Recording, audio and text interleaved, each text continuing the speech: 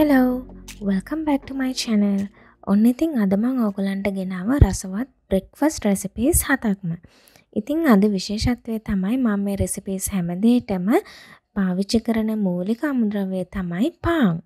ඉතින් පාන් කියන්නේ අවුරුද්දට වැඩි බබෙක්ට දෙන්න පුළුවන් පිෂ්ඨජනක කෙඳි සහිත හොඳ ආහාරයක්.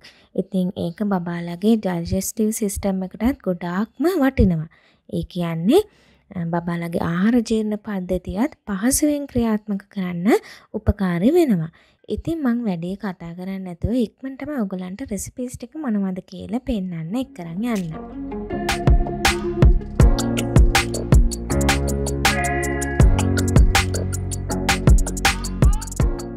ඉතින් මගේ පළවෙනි රෙසිපි එක තමයි French toast. ඉතින් French toast හදන්න මේ දේවල් ටික ඕන වෙනවා.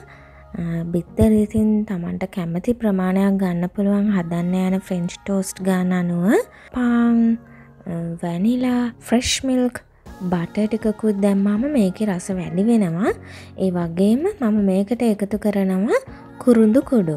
cinnamon powder ටිකකුත් එකතු කරගෙන එතකොට එනවා අමුතු පැණි රසකුත් මේ French toast එකට. ඉතින් මේ සේරම එකතු කරලා මම හොඳට mix කරගන්නවා.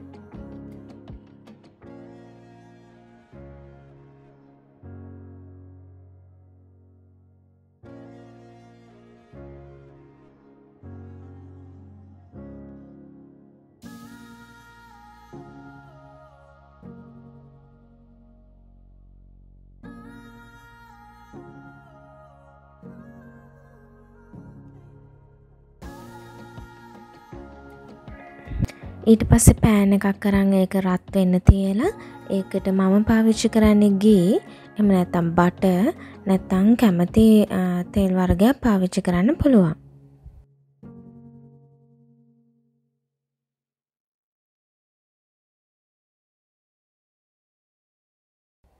දැන් මෙහෙම හැම පාන් පෙත්තෙම දෙපැත්තෙම හොඳට මේ මික්ස්චර් එක තැවරෙන විදියට හොඳට ඩිප් කරලා පෑන් එක උඩ තියන්න විතරයි තියෙන්නේ. ඉතින් මේක හරිම ලේසි ඉක්මනට කරගන්න පුළුවන් රෙසිපි එකක්.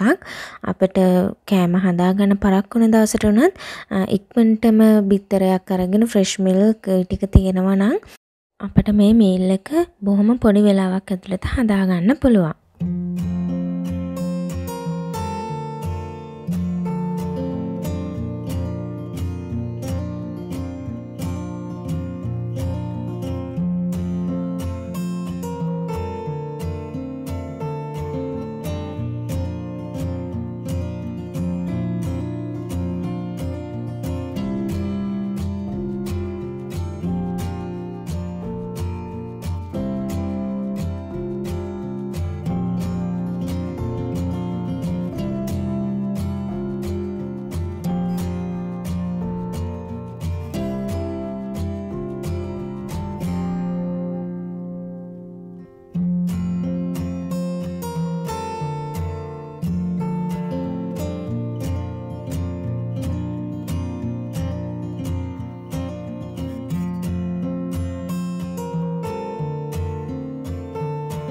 ඊට පස්සේ එක හැඩයට පොඩියට කපලා මේ බලන්න මේක හරි soft. මේවයි වාටි කපන්න ඕනෙත් නැහැ. ඒක නිසා බබාට ලේසියෙන් ඉක්මනටම කන්න පුළුවන්.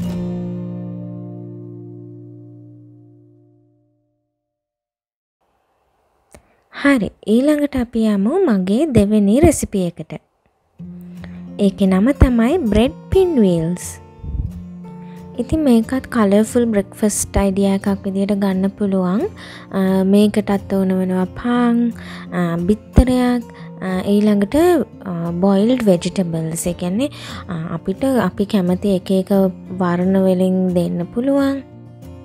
ඉතින් ඒවට අවශ්‍ය එක එක එළවලු අපිට පාවිච්චි කරන්න පුළුවන්. ඊළඟට butter, ලුණු ගම්මිරිස්.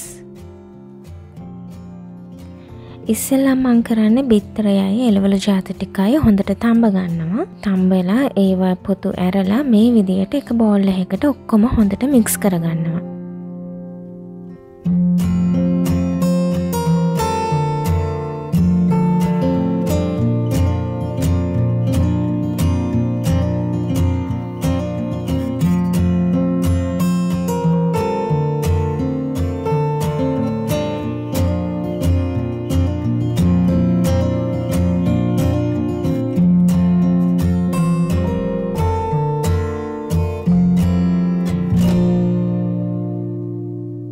ඊට පස්සේ ඒකට බබාට කන්න පුළුවන් ගානට ලුණු ගම්මිරිස් ඒ වගේම මේක thick paste එකක් කරගන්න මම බටර්නුත් එකතු කරගන්නවා.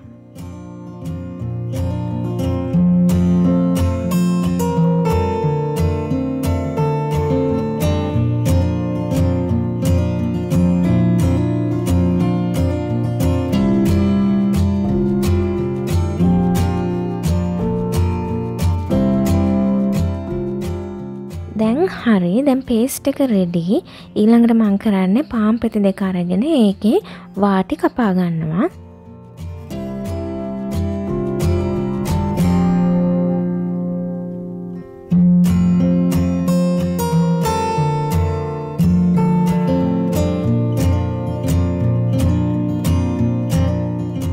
එහෙම වාටි ටික කපාගෙන මෙන්න මේ විදිහට රෝලින් පින් එකක් අරගෙන පාන් පෙත්ත හොඳට තුනී කරගන්න ඕන. මේක මම තුනී කරගන්නේ මොකද මම මේකෙන් දැන් රෝල් එකක් විදිහට රෝල් කරගන්නනේ යන්නේ. ඒක නිසා හොඳට ෆ්ලැට් වෙන්නම මේකෙන් රෝල් කරගන්න ඕන. ඊට පස්සේ ෆ්ලැට් වෙච්ච පාන් පෙත්තේ හොඳට බටර් ගාලා අපේ පේස්ට් එකත් මේකේ හොඳින් තවර ගන්න ඕන. මොකද නැත්නම් අපි රෝල් කරනකොට එළියට වැටෙන්න පුළුවන්.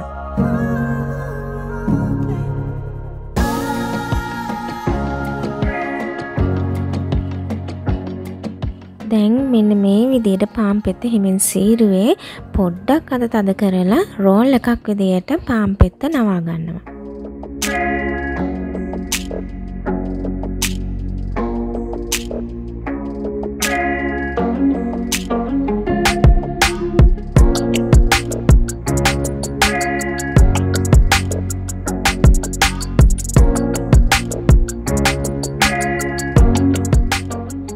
පින් වීල්ස් නේ හදන්නේ. ඒක නිසා මම මේ රෝල් එක ආපහු රෝද හැඩයට තීරු වෙන්න කපනවා.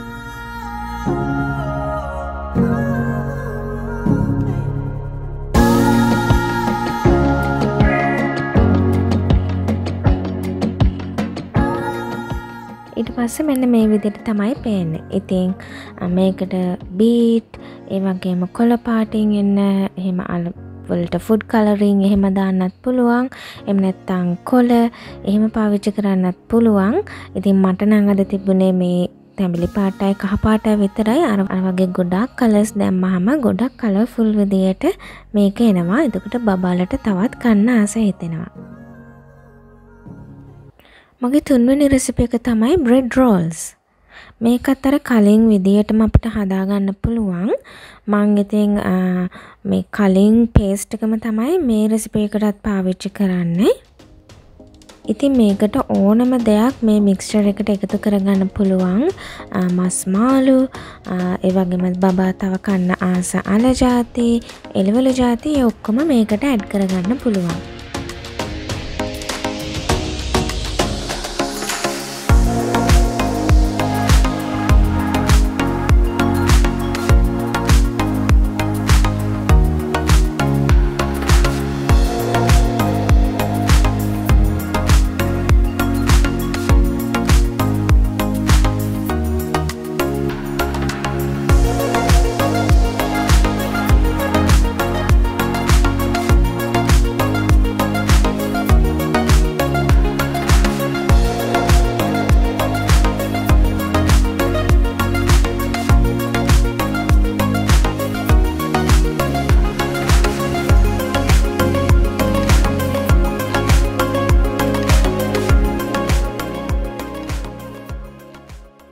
ඉතින් මේ බ්‍රෙඩ් රෝල් එකේ තියෙන වෙනස තමයි මම මේකට බිත්තරයක් පාවිච්චි කරලා මේ බ්‍රෙඩ් රෝල් එක වටේ දවට ගන්නවා.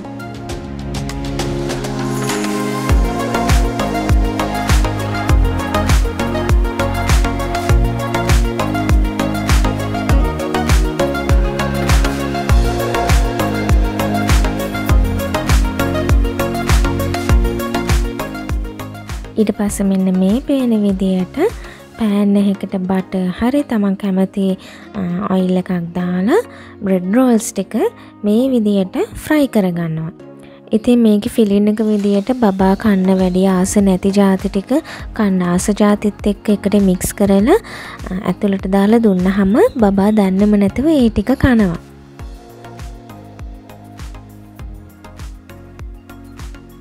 ඉතින් පාන් වලින් කාබෝහයිඩ්‍රේට්ස් එන නිසා අනිත් ඒවත් එක්ක එකතු වෙලා දන්නේම නැතුව බබාට බැලන්ස් ඩයට් එකකුත් හැදෙනවනේ. ඒක නිසා මේක හරිම රසවත් මීල් එකක්.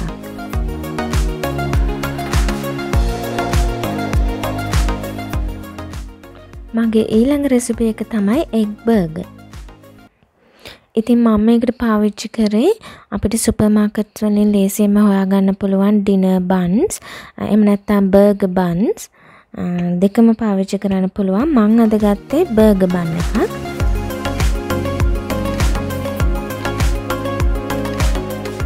ඒක මේ පේන විදියට දෙකට මැදින් කපාගෙන ඒ පැති දෙකම පෑන් එකක තියලා පොඩ්ඩක් රත් කරගන්නවා. එතකොට අර බර්ගර් එක හැදුවාම එන අර නිකන් ගොඩක් මෙලෙක් ගතිය නැති වෙලා බර්ගර් එක ලස්සනට තියෙනවා.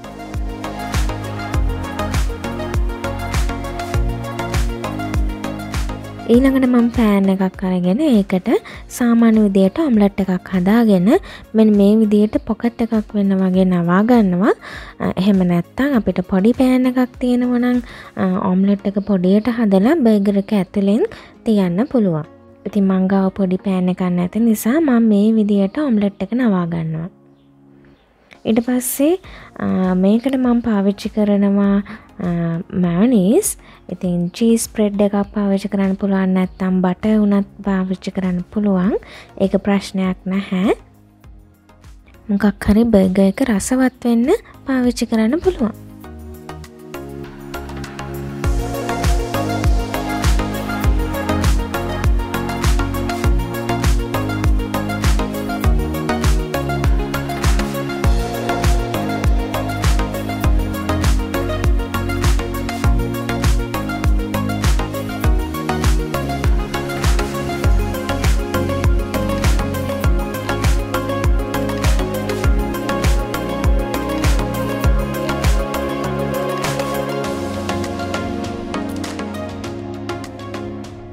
ලස්සනට හැදුවාම මෙන්න මේ විදිහට තමයි බර්ගර් එක එන්නේ. ඉතින් බබාට මෙහෙමම දෙන්නත් පුළුවන්. එහෙම නැත්නම් මේක බබාට කන්න පුළුවන් විදිහට පාස විදිහට කපලා දෙන්නත් පුළුවන්. ඉතින් බබාට කෑම එක ප්‍රසන්ට් කරන විදිහත් එක එක වෙනස්කම් වෙන්න ඕන. නැත්නම් හැමදාම හැම කෑමම එකම විදිහට දෙනකොට ඒගොල්ලන්ට කන්න එපා වෙනවනේ. ඒක නිසා කෑම එක ප්‍රසන්ට් කරන වෙලාවේ වෙනස් විදිහකට දුන්නාම ඊට පස්සේ ඒගොල්ලන්ට කන්න ආසාවක් ඇති වෙනවා.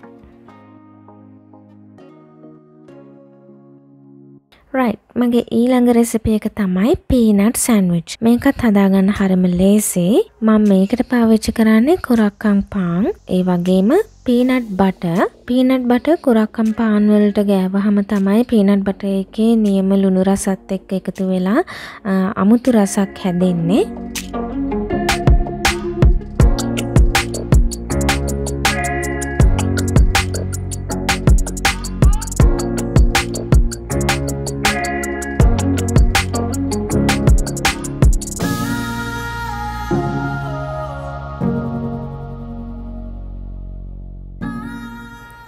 ඉතින් පීනට් බටර් ගෙදර නැත්නම් පීනට් බටර් ගෙදරම හදාගන්න පුළුවන් ක්‍රමයකුත් තියෙනවා. එහෙම හදාගන්න පුළුවන් නම් තවත් හොඳයි.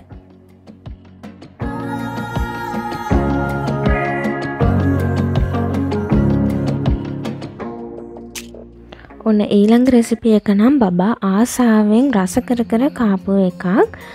ඒ තමයි බ්‍රෙඩ් ඇන්ඩ් බනානා සෑන්ඩ්විච්. ඉතින් බබා කෙසෙල් කන්නත් ආස නම් පාන් කන්නත් ආස නම් ඒ දෙකට ඕනම් බබා වැඩිය කන්න ආස නැති දේකුත් එකතු කරලා මේ රසවත් සෑන්ඩ්විච් එක හදාගන්න පුළුවන්. ඉතින් මම ඉස්සෙල්ලම කරන්නේ පෑන් එකකට බටර් ටිකක් වැඩිපුර වෙන්න දාලා ඒක පොඩ්ඩක් මෙල්ට් වීගෙන එනකොට සීනි එකතු කරනවා. ඊට පස්සේ සීනි එකත් යන්තම් පැණිවිගෙන එනකොට කියන්නේ කැරමල් එකක් විදියට හැදීගෙන එනකොට ඒකට මම පෙති කපාගත්ත කෙසෙල් ටිකත් එකතු කරනවා. දැන් මේ සේරම කරන්නේ ගෑස් එක යන්තම් ඒ කියන්නේ ලෝ හීට් එකේ තමයි මේ ටික කරගන්න ඕන. ඉතින් මේකට එග් එකක් එකතු කරන්නත් පුළුවන්.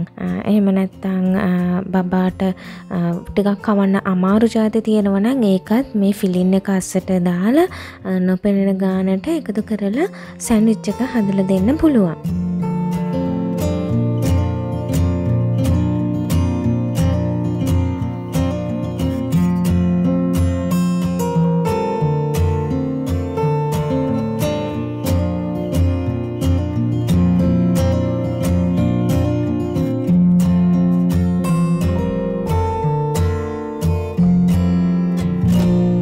ඉතින් තවත් ලේසි රෙසිපි එකක් තමයි මේ එග් සෑන්ඩ්විච් එක. ඔම්ලට් සෑන්ඩ්විච් එකක් කිව්වත් හරි. අපිට උදේ කෑම එක හදාගන්න වෙලා මදි වෙච්ච වෙලාවක් නම් මේකත් හොඳ රෙසිපි එකක්. අපි සාමාන්‍ය සෑන්ඩ්විච් එකක් හදන විදියට ඔම්ලට් එකක් හදාගෙන පාන් පිටි වල බටර් හොඳට තවරලා මේ ඔම්ලට් එක මැදින් තියලා මොනවා හරි ලස්සන වෙන්න දාන්න පුළුවන්. පාට එළවලු තඹපු ෆිලින් එකක් ඒ වගේත් එකතු කරලා මෙහිම සෑන්ඩ්විච් එකක් හදලා දෙන්නත් පුළුවන්. ඉතින් මම මේ රෙසිපි එකට එකතු කරන්නේ අද ඔම්ලට් එකක් විතරයි.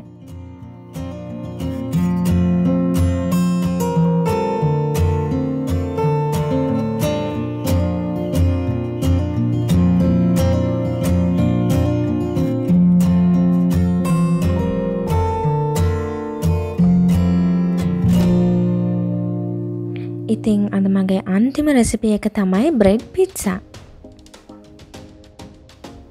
මේකත් හදන්න පුළුවන් එක එක විදි තියෙනවා. ඉතින් මං අද හදන විදියට මට ඕන වෙනවා පාන් පෙත්තක්, බිත්තරයක්, බෙල් පෙපර්, ලුණු, කැරට්, මං ග්‍රීන් ඔලිව්ස් ටිකකුත් අද පාවිච්චි කරලා තියෙනවා. ඉතින් මේකට මීට් අයිටම්ස් ඕන දෙයක් එකතු කරන්න පුළුවන්. ඉතින් මං අද මේකට මුකුත් මීට් අයිටම්ස් දැම්මේ නැහැ. බිත්තරයක් තමයි දාන්න හිතන් ඉන්නේ. මං ඉස්සෙල්ලාම බිත්තරේ බීට් කරගෙන ලුණු ගම්මිරිස් දාලා පැත්තකින් තියාගන්නවා.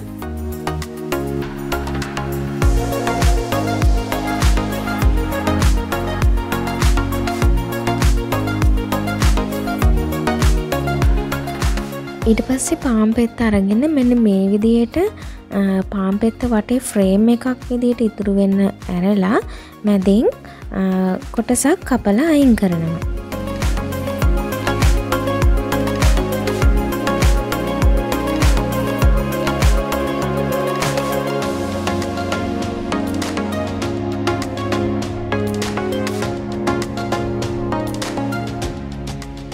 ඊට පස්සේ මම පෑන් එකක් රත් කරලා ඒකට බටර් ටිකක් ගාලා අර ෆ්‍රේම් එක වගේ කොටස පාන් පෙත්ති කොටස පෑන් එකේ තියාගන්නවා. ඉතින් මම මොකන්ද හදන්නේ කියලා ඔයගලන්ට ගෙස් කරන්න පුළුවන්ද? රයිට්. ඉතින් මම දැන් මේ ෆ්‍රේම් එක වගේ කොටස පොඩ්ඩක් රත් වුණාන් පස්සේ මේ මැද කොටසට දානවා බීට් කරගත්ත බිත්තරේ.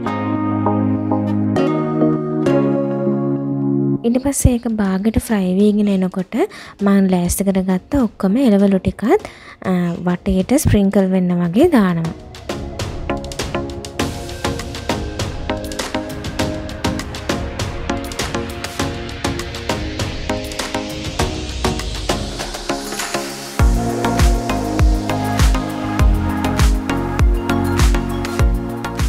දැන් බලමු අර ඉතිරි පාන් කොටසට මොකන්ද කරන්න කියලා.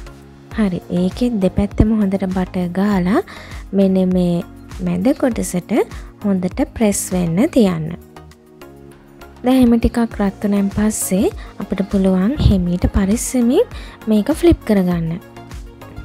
දැන් පේනවනේ එහා පැත්ත හොඳ ගානට ෆ්‍රයි වෙලා.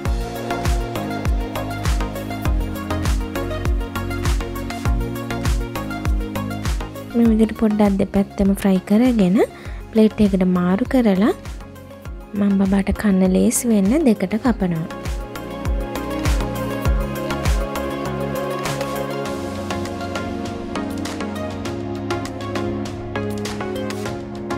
ඉතින් එහෙම නැතත් කන්න පුළුවන්. ඉතින් මෙන්න මේ විදිහට ලස්සනට රස පාටට මේක එනවා. ඉතින් මෙන්න මේ වගේ රෙසිපීස් තමයි මම මගේ බබාට බ්‍රෙක්ෆාස්ට් එකට ලබා දෙන්නේ. ඉතින් උදේ කෑමට විතරක් නෙවෙයි මේ තියෙන දේවල් රෑට වුණත් බබාට දෙන්න පුළුවන්. ඉතින් සාමාන්‍යයෙන් අපි පාන් දෙන්නේ බබාට අවුරුද්දක් පිරුණෙන් පස්සේ. ඉතින් අපිට හිතුණට පාන් එච්චර බබාලට හොඳ නෑ කියලා පාන් කියන්නේ බබාලට ඒගොල්ලන්ට අවශ්‍ය අර carbohydrates ඒ වගේම protein, vitamin, minerals ඒ වගේම අර කිඳි සහිත ආහාරයක් විදියටත් මේක වැදගත් වෙනවා. ඉතින් ගොඩක් රටවල් වල කියන්නේ යුරෝපීය රටවල් වල ගත්තොත් ඒ රටවල් වල staple food එක විදියට ඒ කියන්නේ ප්‍රධාන ආහාර විදියට පාන් වර්ග පාවිච්චි කරනවා. ඉතින් ඒක නිසා ඒක නරකක් නැහැ. මොන ආහාරය වුණත් බබාලට ලිමිට් එකක් ඇතුළත දුන්නොත් ඒක හොඳයි. ඉතින් ලංකාවේ බබාලා සාමාන්‍යයෙන් ගොඩක් පුරුදු වෙන්නේ ප්‍රධාන ආහාරය බත් විදියට ගන්නනේ. ඉතින් ඒක නිසා සමහර අය හිතනවා පාන් එච්චර හොඳ නැහැ කියලා. ඉතින් පාන් වලත් විවිධ වර්ග තියෙනවා. අපි දන්නවා සුපර් මාකට් වලත් තියෙනවා මල්ටි ග්‍රේන්, හෝල් ග්‍රේන්. ඉතින් සාමාන්‍යයෙන් يعني කුරක්කම් පාන් ඒ වගේ ඒවා පාවිච්චි කරන්න පුළුවන්. එතකොට මේ පාන් කෑමෙන් වෙන වාසි විදියට අපි නොහිතන දේවල් වෙන තියෙනවා. ප්‍රධාන වශයෙන්ම කාබෝහයිඩ්‍රේට් බබෙක්ට බැලන්ස් ඩයට් එකක් එන්න ඕන ප්‍රධානම දේ. ඉතින් ඒ වගේම ඒකට නොයෙකුත් දේවල් එකතු කරන්න පුළුවන්. දැන් මම අර කලින් රෙසිපීස් වල පෙන්නුවා වගේම බබාට කන්න ආස, කන්න අකමැති දේ වගේම ඔක්කොම එකතු කරලා විවිධ එක එක රෙසිපීස් හදලා දෙන්න පුළුවන්. ඉතින් මම හිතනවා මගේ මේ රෙසිපීස් ටික ඕගලන්ට ගොඩක් ප්‍රයෝජනවත් වෙයි කියලා. ඉතින් මගේ වීඩියෝ එක ඔයගොල්ලෝ ආසාවෙන් බැලුවා නම් ලයික් එකක් දාලා ඕගලන්ගේ අදහස් මොනවද කියලා අලුත් පාන් වලින් හදන්න පුළුවන් අලුත් රෙසිපීස් තියෙනවා නම් ඒවත් අපිත් එක්ක ෂෙයා කරගන්න අනිත් අයත් එක්ක ඒවත් කමෙන්ට් එකකින් දාන්න. ඉතින් මේක ප්‍රයෝජනවත් කියලා හිතුණා නම් ඔයගොල්ලෝ යාළුවොත් එක්ක ෂෙයා කරගන්න. එහෙනම් මගේ channel එක තාම subscribe කරලා නැත්නම් දැන්ම subscribe කරන්න කියලාත් මම ආදරයෙන් මතක් කරනවා මේ වෙලාවේ. එහෙනම් ඔයගොල්ලෝ හැමෝටම අලුත් වීඩියෝ එකක් අරගෙන ආපහු වෙනකන් සතුටින් පරිස්සමින් ඉන්න. Bye.